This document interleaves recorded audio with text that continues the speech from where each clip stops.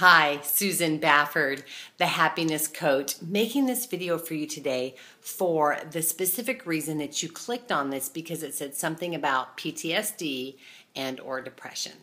Well, the first thing that I want to address is that if you are one of those people who had to go over to Iraq and or Afghanistan, then I want to take this moment to thank you for your service and thank you for dedicating, sacrificing, and doing all the things that it took for you to be over there. And your service to our country is something that I thank God for every day, that there's people like you that will volunteer to go over to a crazy place like that and fight for our freedom. So thank you.